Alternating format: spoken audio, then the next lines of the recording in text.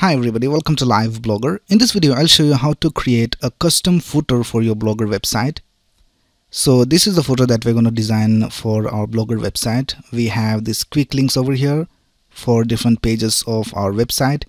And then we have some social media icons over here. And then we have this sentence over here. So this is a custom footer that we're going to add in our Blogger website. So in this video, I'll show you how to design this whole footer from scratch using HTML and CSS, and then we will add this to our Blogger website. So let's get started.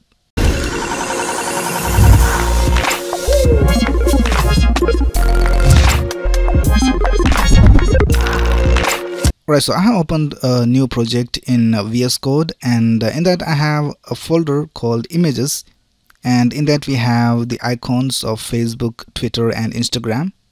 So we'll be using this in our footer.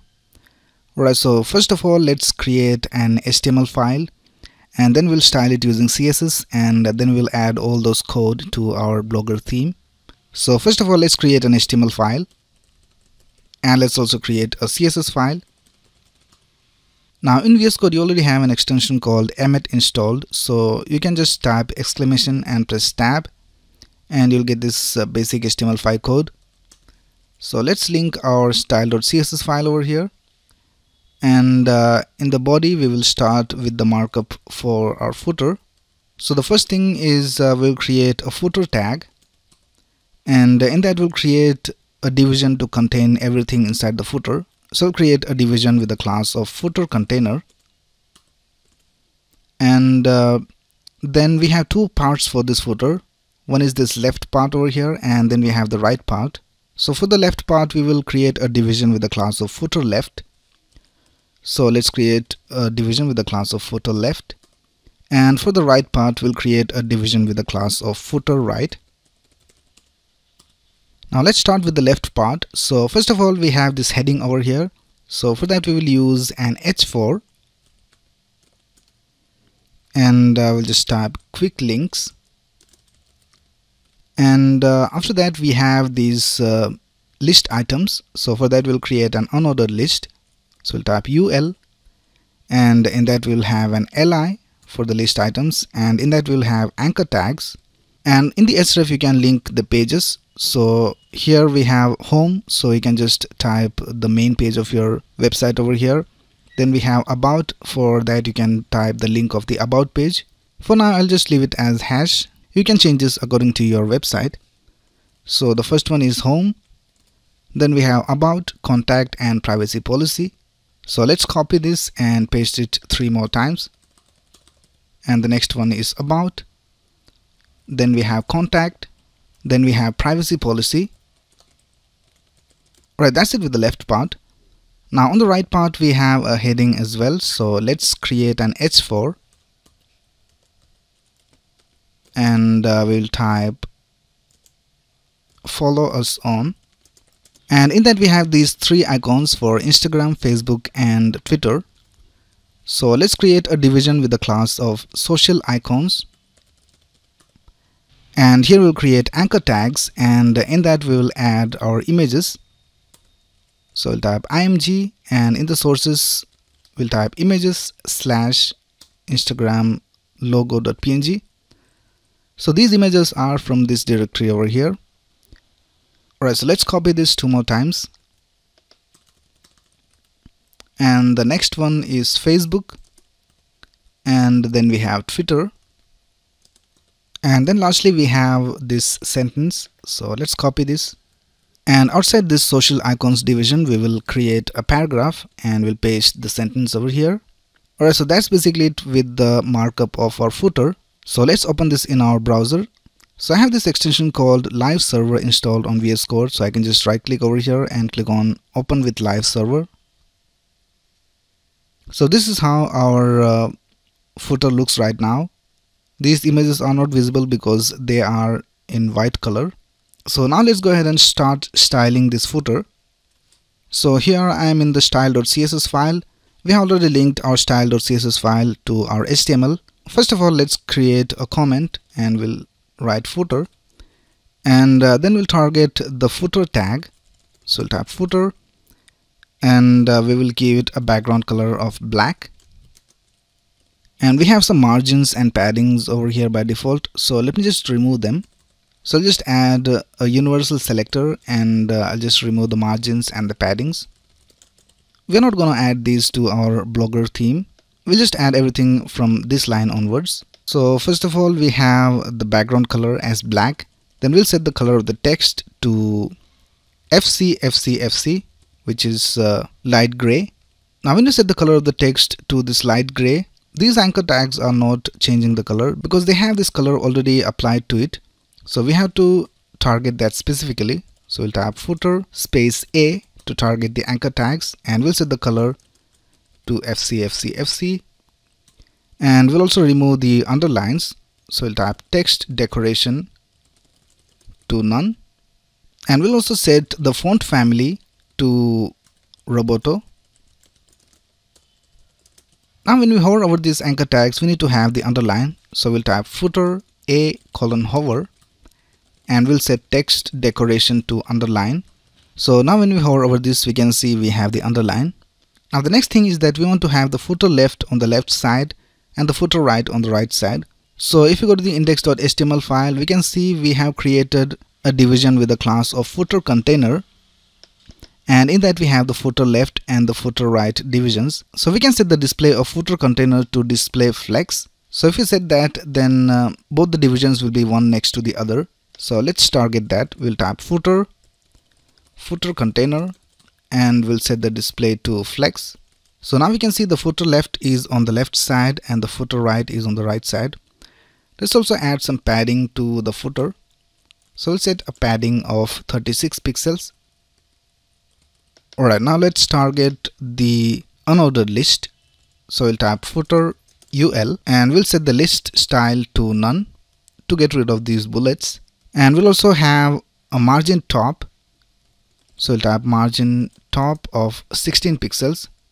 So now we can see we have this spacing between the heading and this UL. The next thing we will style is the list items inside the UL. So we'll tap footer UL li, and we will add a margin of 12 pixels for top and bottom, and 8 pixels for left and right. Now if you take a look at the original design, we can see that we have this line over here on the right of the footer left. So let's add a border right to this division. So we'll tap footer left, and first of all let's add a padding right of 100 pixels, and then we will add a border right of 1 pixel solid C4. Alright, now let's target the footer right. So we'll tap footer right, and we'll set a padding left of 100 pixels. Now let's target the social icons division. So we'll tap footer social icons, and we'll set a margin top of 16 pixels just like we did with the UL. And in social icons we have these anchor tags. So when we hover over this, we can see we have a little bit of underline. So let's remove the underlines. So we'll type footer social icons A text decoration to none. Now we don't have the underlines. Now let's target the images, and let's set a margin left and margin right. So we'll type margin 0 for top and bottom, and 16 pixels for left and right. Now we need to remove the margin of the first item over here. So for that we'll type footer social icons img first child. So this will select the first image, and we'll set the margin left to 0. And lastly we have the paragraph. So for the paragraph we will set a margin top. So we'll type footer right P, and we'll set a margin top of 32 pixels. Right, that's basically it with the design of our footer. Now let's go ahead and add this to our Blogger website. So here I am in the dashboard of my Blogger website. Let's go to theme, and then click on this arrow beside customize, and then click on edit HTML, and then scroll down to the bottom, and just before the body ends we will add this HTML.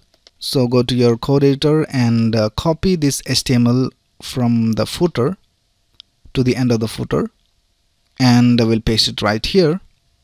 And we'll also add our styles. So let's copy these styles from here, from this line over here to the last line, and we'll paste it in place of all the styles we have in our theme. So let's scroll up and see where the styles are. So we can see these are the styles. So below these we will add the current styles. Alright, now the last thing we need to do is we need to change the URL of the images. So right now we can see this is images/Instagram logo.png, but we currently don't have a directory called images inside our Blogger theme. So we need to upload the image to Blogger and then add the link of that image over here. So first of all, let's upload the images. So for that, let's create a page, and we'll just upload it in that page. And let's click on insert image and then click on upload from computer and then click on choose files. So here's our project. Let's go to images and let's add all these images. Now select all these images and click on select, and we can see the 3 images have been added over here. So let's click on one of these, and this is the URL of the image. Let's click on edit link and just copy this link, and let's see which is this image. So this is for the Facebook. Let's go to edit template and paste the link instead of the current Facebook link. So in the same way we'll do with the other images as well. This is for Instagram. Copy this and paste it over here,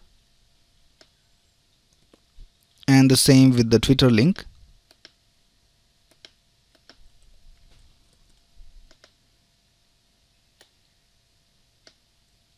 Right now let's click on save theme, and let's go back and let's view our blog and see whether we have the footer. So here we can see our footer is being displayed.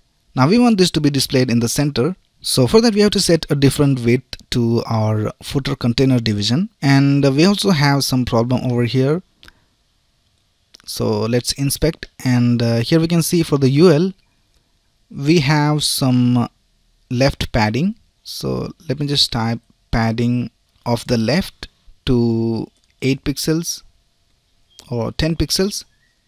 Right, these are the 2 things we need to do. We need to set a padding left to our footer UL, and we also have to set the width of the footer container and then center it.